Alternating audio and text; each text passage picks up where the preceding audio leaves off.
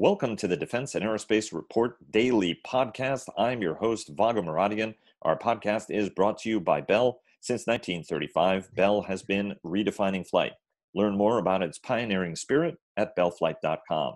Later in the program, Brian Clark on his new role at the Hudson Institute, but joining us now is Frank Kendall, former Undersecretary of Defense for Acquisition, Technology, and Logistics, who is now a consultant and a Leidos board member and affiliated with the Center for American Progress, as well as the Center for Strategic and International Studies.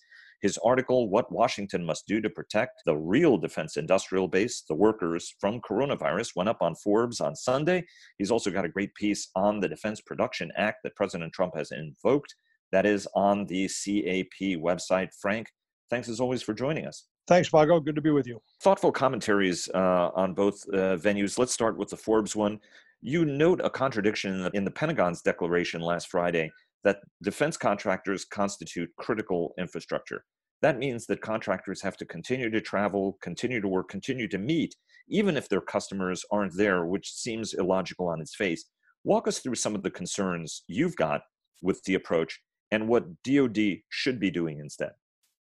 Well, my recommendation to DoD was to let industry know that it will cover costs associated with taking reasonable precautions to prevent the spread of the coronavirus. An industry has to react to something like this. It was unexpected, certainly not covered by their contracts directly. What they need to know from the government is whether or not the government will pay for any costs that they incur as a result of this. An alternative approach is to basically do what Ellen Lord appears to have done, which is to tell people to just work anyway and take whatever risk is associated with that. I don't think that's the right thing to do for our workers, and I don't think it's necessary. In most cases, contractors can make accommodations and continue their work. And what I was definitely not recommending was shutting down the defense industry. That's not necessary. But at the same time, we can do things that mitigate the risk for our employees. At the end of the day, what is the financial implication here? Because historically, the Pentagon has sort of covered these sorts of costs. How much cost would be associated with allowing greater telework and flexing on these meetings? I mean, there are some who suggest that some of this would be calamitous for defense programs and sort of delay them excessively. But all of society is teleworking at this point. Not everything is done in a secure compartmented information facility. I mean, at the end of the day, what do you eyeball the cost of this being if we decided to allow contractors to put the health and safety of their employees ahead of a potential contractual obligation? I don't think it's dramatic. I don't think it's trivial, but I don't think it's dramatic. You know, what I've mentioned in the article was this is really just a guesstimate of hundreds of millions to maybe a few $1 billion. If you think about the size of the amount of money that's spent in contracted work by Department of Defense, you know, it's $300 to $400 billion. If you take a fraction of that as the impact here, I think you'd probably be in the right ballpark, and I think a small fraction. So I don't think that the impact would be dramatic, particularly when you look at the amount of money that the government is throwing at the economy right now. We're talking about $2 trillion and growing in the amount of money the government is spending to kind of prevent economic disruption. So the delta here, I think, is a very tiny fraction of that. Let's go to the telework part of the equation. That's increasingly becoming an option for everybody. That certainly is the case for us. We're not coming into contact with people to tape videos like we used to, so we're doing a daily podcast series that we can produce remotely. Federal workers, by and large, are working remotely, and the Pentagon is a ghost town now. How effectively can the acquisition organization operate when operating remotely to keep programs on track? Because at the end of the day, you know, every delay could result in a significant cost increase downstream. You got to think first of all about the very, very wide variety of things that are done by the defense industrial base. You've got engineers working in cubicles. You've got factory floor workers. You've got shipyard workers. You've got supply chain workers that are doing castings and forgings or circuit boards or whatever. So when you put out very broad guidance like the department did, it tends to capture all of those, and they're very, very different situations, which generally I think need to be addressed individually, particularly for exceptions where you're going to mandate that people work despite a health risk. So there are things that can be done, but they involve cost. if you go to shift work for engineers so that people can have vacant cubicles next to them, that's a possibility. It doesn't, it does have a little bit of an impact on collaboration, but it can still be done. You can go to multiple shifts. You can find ways to reorganize your work on a factory floor so that people aren't as in contact as they might be. Don't have the daily meetings that you might have had with everybody in the room for a stand-up every morning. There are a lot of things that people can do to accommodate the risk associated with the coronavirus. But what they need is the charter to go do them and the knowledge that the government will cover whatever marginal increase in costs there are. How do you also wrote thoughtfully about the Defense Production Act. I want to get to that. But I want to ask a little bit about the global supplier base and how the department's got to be moving to ensure that it's indemnifying itself. I mean, for example, the F-35 program absorbed a significant part of your time, as it did defense leadership all the time. It's history's greatest program. It's the most collaborative program on the planet. And Italian manufacturers have all but shut down, unfortunately, in part because of the tragedy coronavirus is inflicting on the Italian people. At the end of the day, how do we need to look at the supply chain, and what is it the Pentagon should be doing right now to protect itself to, again, avoid bigger downstream problems, especially with smaller suppliers that may be hardest hit, on which the entire ecosystem may depend? That's a great point, Vago. Probably the small businesses affected by all of this, many of which are both commercial and military providers, are the ones that are most at risk. They don't have the financial clout to borrow money and stay in business if their orders dry up. So whatever relief that the Pentagon provides through the primes has got to flow down to the supply chain. And that's going to be largely a matter of, direction and follow up and just attention to detail and making a very clear communication to the primes that that's what's expected of them. Whatever relief they get from a policy like the one I suggested has got to flow down to the suppliers. They're the ones most at risk here. Let's talk about the Defense Production Act. The president invoked it. There was a little bit of confusion associated with what exactly the White House wanted folks to do, but industry has by and large responded on its own. General Motors and Fiat Chrysler, two giant automakers, I should say that General Motors Defense is one of our sponsors, are partnering with respirator makers to increase volume and production. Pernod Ricard, an adult beverage maker, has shifted to making sanitizers, as the White House's Peter Navarro pointed out. What's the right way to think of the national industrial complex, including the defense industrial piece of this, in addressing the challenge we have? And what are some lessons that we can learn now through this process that may be highly applicable in the event that we have an actual military or national security crisis in the future? Okay, well, my biggest concern with the DPA is that it's not being used. The DPA gives the president a lot of authority. And President Trump has indicated that he does not want to essentially interfere in the marketplace.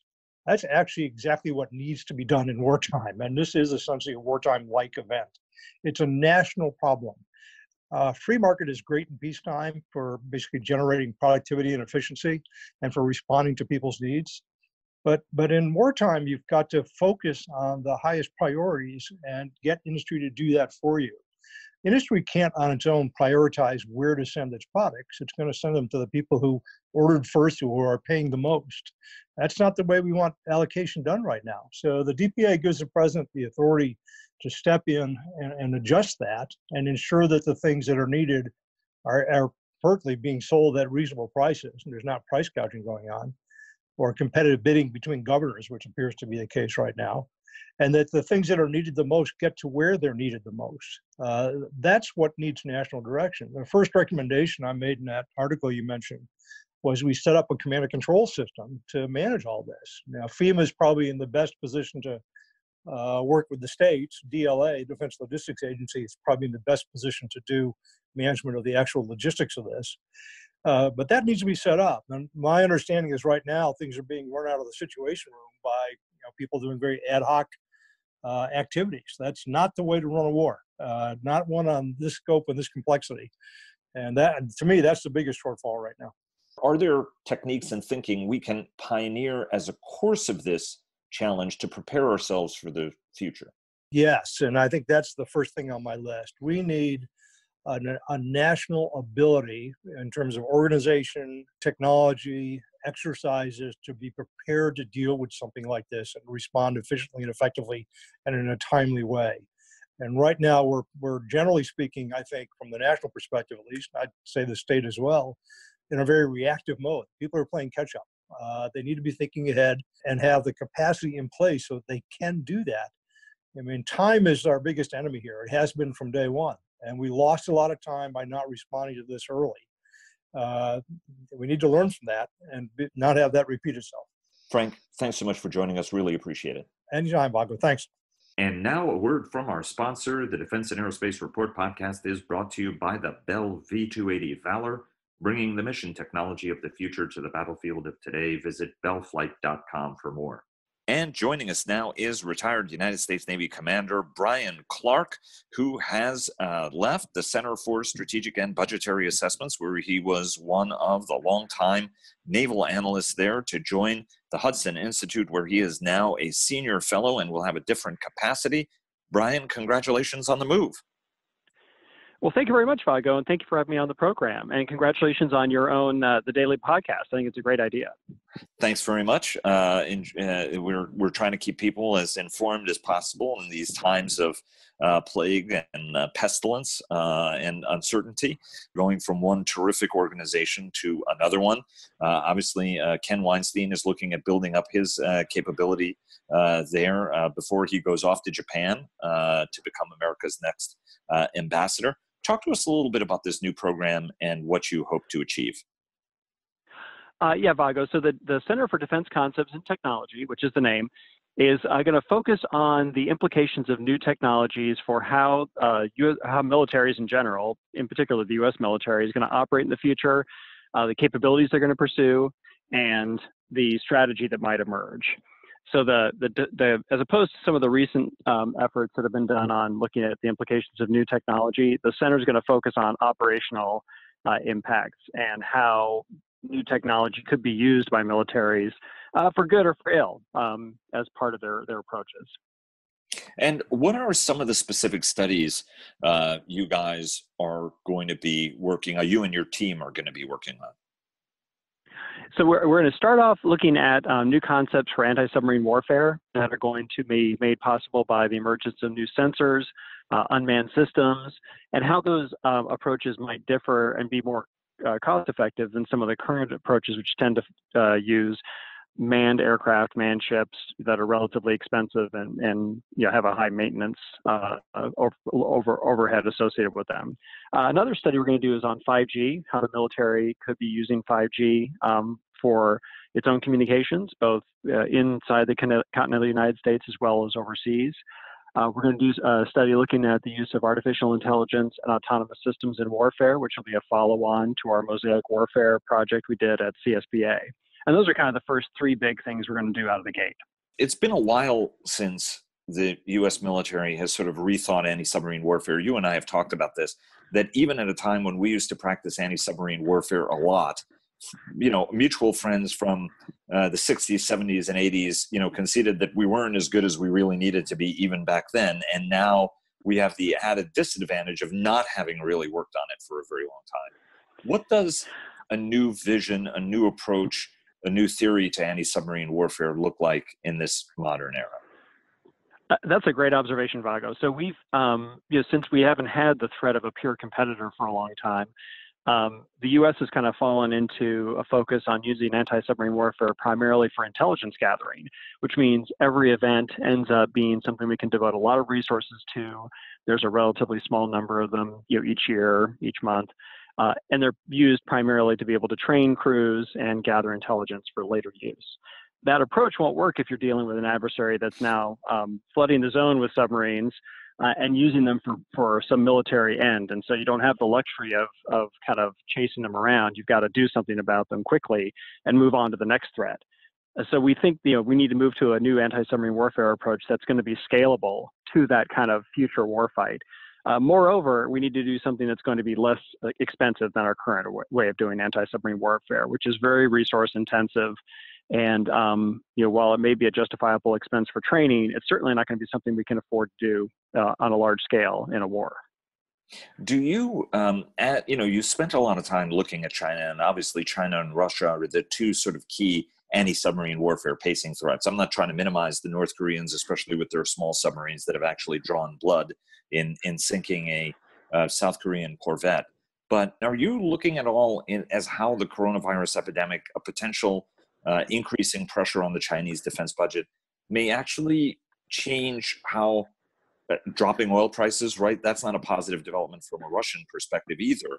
How some of these broader economic factors may actually change materially the ability of some of these great power adversaries we have to project very expensive submarine power around the world. It's interesting to note. So Russia was still able to field a capable force of submarines even in the darkest days of the post-Cold War. But it was a very small submarine force. So they took what resources they had and devoted them to maintaining a very small number of very high-end submarines. I could see the Russians continuing to pursue that, even with low oil prices that are causing huge budget deficits over in Russia, based on at least what appears to be the break-even budget in terms of oil prices. So I would expect them to continue to field and deploy their current submarine fleet, which is very capable. It's just very small. And so as a result, their strategy is focused on using those submarines mostly in a very niche set of missions that would help them in a potential conflict with the U.S. So I would imagine the Russians are likely to use their attack submarines to threaten U.S. SSBNs down by Kings Bay, Georgia. And they could also use them to threaten attacks against the U.S. East Coast because it's hard, we don't have like an air defense network that's going to protect us from that kind of threat. So the Russians have a very niche set of missions they can use that small submarine force for. The Chinese have less of an easy mission set like that for their submarine force. So I think what's going to happen is they would probably begin to retire some of their older submarines that probably are past their useful service life anyway, and keep their remaining resources devoted to the most modern Yuan and maybe some of the Song class AIP diesel submarines. And talk to us about how you're going to continue to partner with the Center for Strategic and Budgetary Assessments, where you spent so many successful years. So I'm going to continue to be a non-resident senior fellow at CSBA. And for example, this 5G project that we've got coming up is going to be a collaborative effort with CSBA. And in addition to that, this mosaic warfare work that we're going to do on behalf of DARPA will also be a collaboration with CSBA. So we're going to continue to maintain that relationship with CSBA going forward because there's a great pool of talent there, and they obviously do fantastic work. There'll be ways that we can work together going forward. This center, though, I see as a way to really kind of focus on technology in a way that maybe I wasn't able to do as much at CSBA. That's terrific. Fair winds following seas, Brian, and looking forward to staying in touch and reporting on your coming great works. Thank you very much, Vago. I appreciate it. Thanks for having me on. And thanks to all of you for joining us. Please follow our daily podcasts with top government, military, industry, and thought leaders at Defense and Aerospace Report, and subscribe to our weekly newsletter. Follow us on Twitter at DEFAERO Report. That's at DEFAERO Report. Like us on Facebook at Defense and Aerospace Report, and check us out on LinkedIn.